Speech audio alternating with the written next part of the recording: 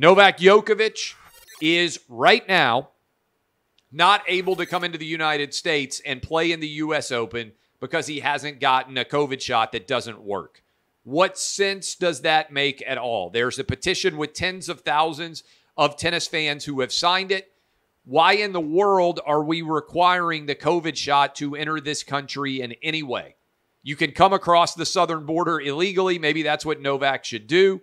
You can easily come across the southern border, walk right in, no COVID shot requirement. But if you're landing on an airplane, you're supposed to have the COVID shot. It makes no sense, okay? Makes absolutely no sense at all because the COVID shot doesn't keep you from getting or spreading COVID. So why would we have that restriction anyway at all? It just is totally illogical, okay? So I am in favor of Novak Djokovic being able to play in the U.S. Open. The vast majority of Americans are as well. This is a nonsensical position.